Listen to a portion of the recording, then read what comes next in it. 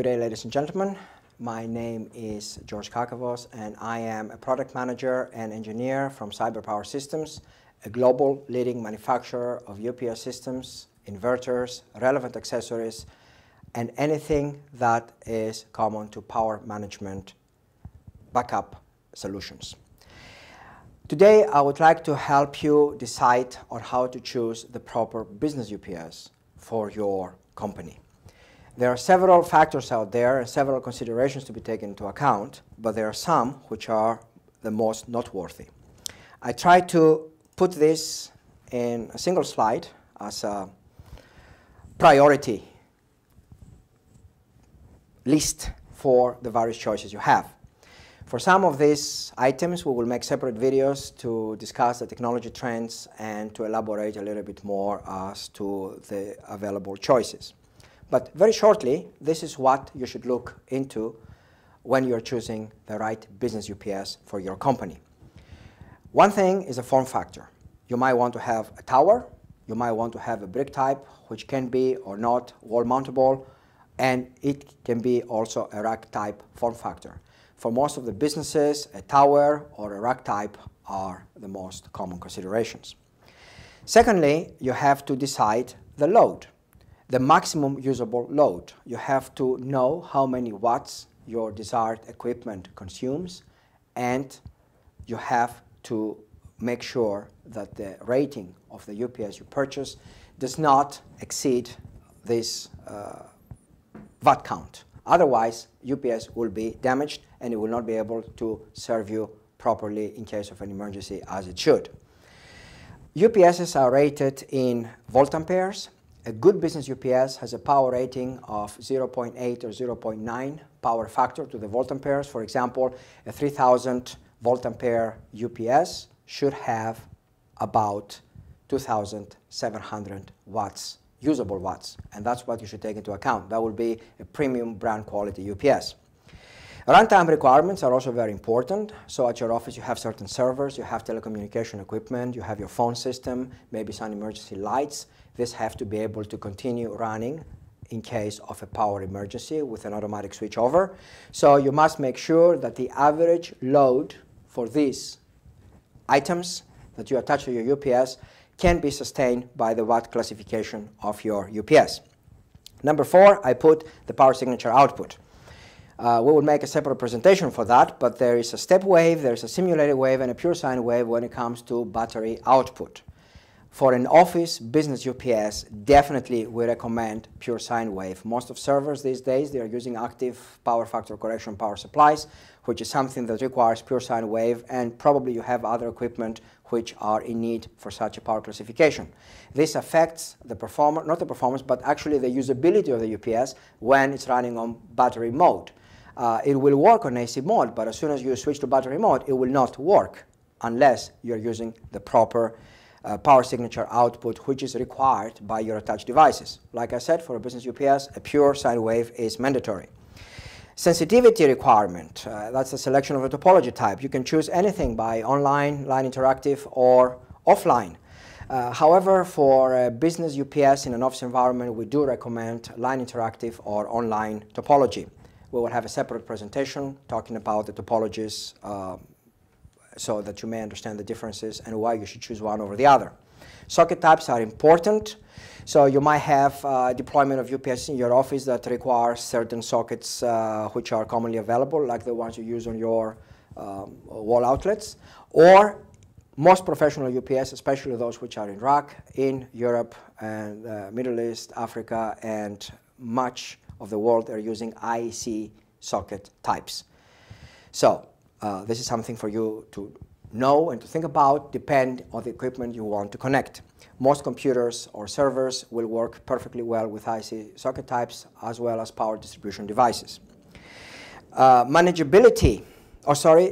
before manageability. Of course, you have to know how much money you want to spend for a UPS system. And you have to take into account several considerations. The total cost of ownership, which includes power consumption, service requirements, and the lifespan of the unit are very important for you to take into account. Manageability is important. what kind of operating system you're using or operating systems you're using that you want to connect into the same UPS, what kind of controlling software is available for these operating systems, and if you want to have local or remote access to the UPS. Remote monitoring requirement via LAN is also an important consideration. Some operating systems like VMware require a LAN operation for the clients. You might also want to have a remote access to the UPS as an MIS manager from your home or from a remote location. So a LAN with web interface and remote access is very important. Future expansion considerations such as sockets and battery runtimes. It's a very important consideration as well. Today, UPS might serve your needs in this present stage of development. After 2 or 3 years, you might not need to change the UPS if you have taken into account the expandability factor. You might want more runtime, you might want more load to attach to your UPS so it can be sustainable, and you might want to have more available sockets. So this is something to take into account when choosing a UPS for your business. Serviceability, very important. Can you call service? Can the service be on-site? Can it have an express swap replacement? Can it have a good help desk that you can get information for? Ease of battery replacement. Is it hot swappable? Does it use standard batteries in the market? The battery type and availability is very important. That determines the speed of replacement, also determines the cost of replacement of batteries. Usually for a UPS, batteries can last anywhere from 2 to 5 years, depends on the usage of the batteries in terms of charge cycles and the quality of the battery system. Price performance is a very important factor. Sometimes you might pay a little bit more for a UPS, but you will have a lot more control for the quality and the features that this UPS provides for you. So choosing a known brand such as CyberPower, it's always a very, very advisable suggestion. Operating noise is very important. Most of the UPSs are inside racks or in some discarded spaces, but yet we have a lot of requirements from most environments that there are designers or people who do a lot of work with computers attached to UPS systems. They want a more quiet environment. We will have a separate presentation with regards to noise.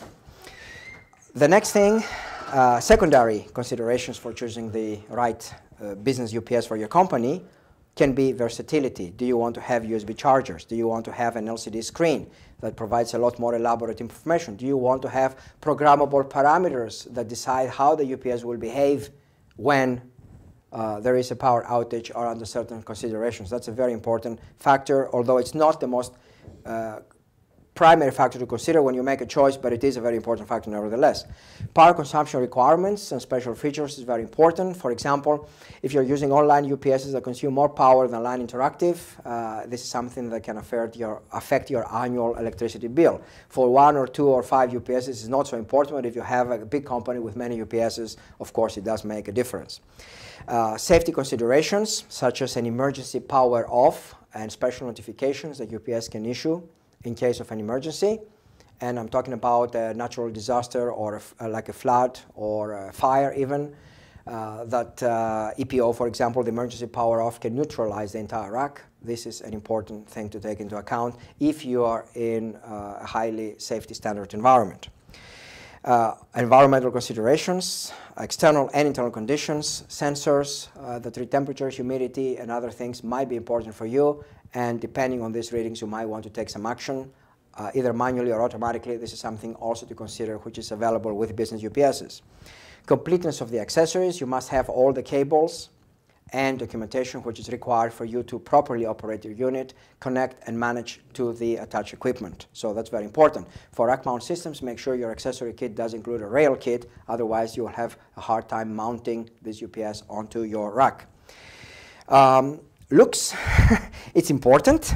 If for a high-profile environment, you might want to have a UPS that it is not so ugly. I mean, some offices, they might be offices of lawyers or doctors, and the UPS might be part of medical equipment or some business equipment, and it is highly visible, so you might want to make sure that it is looking decent enough to match your office surrounding. Thank you very much again for watching, and I will come back to you with more information. Thank you.